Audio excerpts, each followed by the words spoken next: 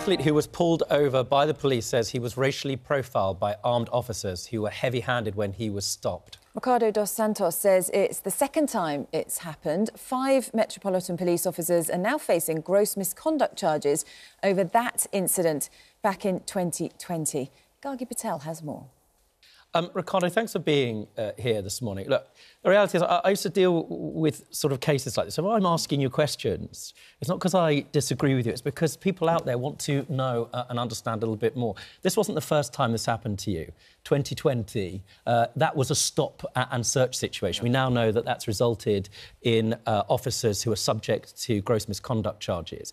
This is a different situation insofar as you're driving your car. It's a nice-looking car, as I understand it, and they're concerned about you being on your mobile phone. You overtake a group of actual armed police officers, and at that point, they want you to stop. Now, they signalled to you to stop. It's no criticism of you, but it's the concern they express. Why not stop immediately? You've said that this is an example of racial profiling. This escalates. I've watched that video several times, and there are a number of occasions on the A40 where you were, several parking spots where you could have said, look, I'm just going to stop the car. Whether this is right or wrong, I now need to make sure that I comply, because I don't want this to escalate. Yeah. I understand, and it's something that a lot of people would have done. But the way and the matter that it happened so quickly. It wasn't that they were behind me and they had the lights on. They instantly came in front of me and then slammed on the lights. And by doing so, I didn't know what was going on. So I just went round, otherwise I would have went into the back of them. And I needed time to process what was going on. I didn't understand why it happened. So because I'm not really familiar with the road around Wood Lane, I thought the only place I know that I'll be safe around this area is coming off the A40, which I knew, again, not to stop on the hard shoulder of a dark road. Well, it wasn't in your mind. The fact this has happened in 2020, right? I've been stopped for a completely unreasonable purpose, and it's going to end up just as it did 2 years ago. Was what in the forefront of your mind? Yeah, I was thinking mainly on my safety, on how things escalated, and hence why, again, I did want to stop somewhere where people were around and would be around, and which is why I stopped a little bit further. And you've put this footage out on Twitter because your car has cameras, doesn't it? So you're able to sort of capture what happened. What happened then when you did stop? When I stopped, 2 officers came towards either side of the car.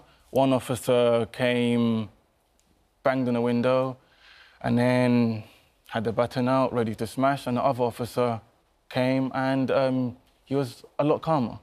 You know, he wanted to talk to me. So I said to him, I'll talk to you because you're coming as a human. And he said, you know, we're stopping you because we thought that you was on the phone. And then when I told him, OK, I wasn't, he then said, oh, OK, well, why didn't you stop? And I said, I didn't stop because I didn't feel safe to do so at that time. And I stopped here because it's more lit up and I feel much safer.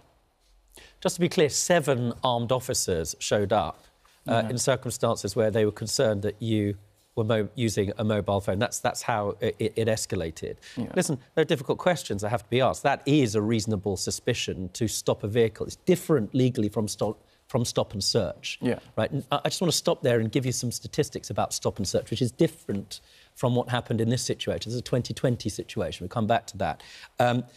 There are 7.5 stops for every 1,000 people that are stopped, right, by the police, happen not to be people of colour, and it's 52 stops per 1,000 who are people of colour. Now, as I understand it, and I'm just going to be clear, because I wanted to speak to Alex Beresford yesterday and as many colleagues as I can. I understand there are many people from communities of colour who don't want to stop and search, but they want it to be reasonable and conducted in a way which keeps people safe. And I assume you would agree with that. I'm totally for that.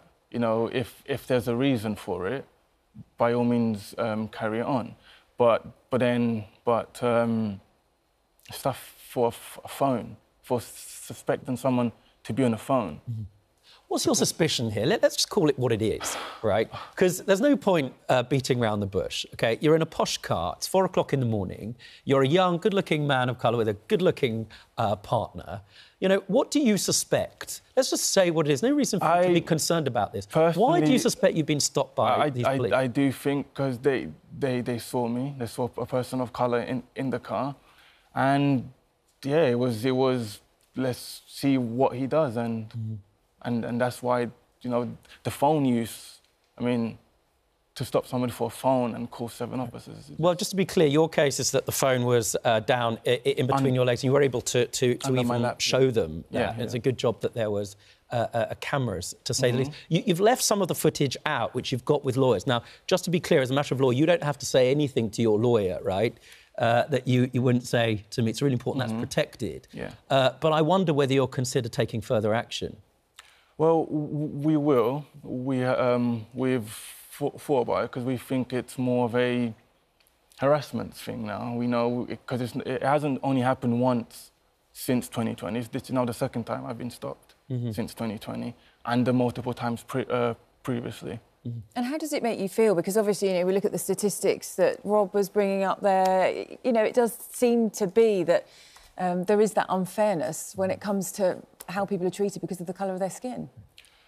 Well, for me, it's like I'm very cautious of what I do, and every time I see a police car, especially late at night, in the back of my mind, I'm always thinking, would I or am I going to get stopped? Yeah. And it's honestly very scary.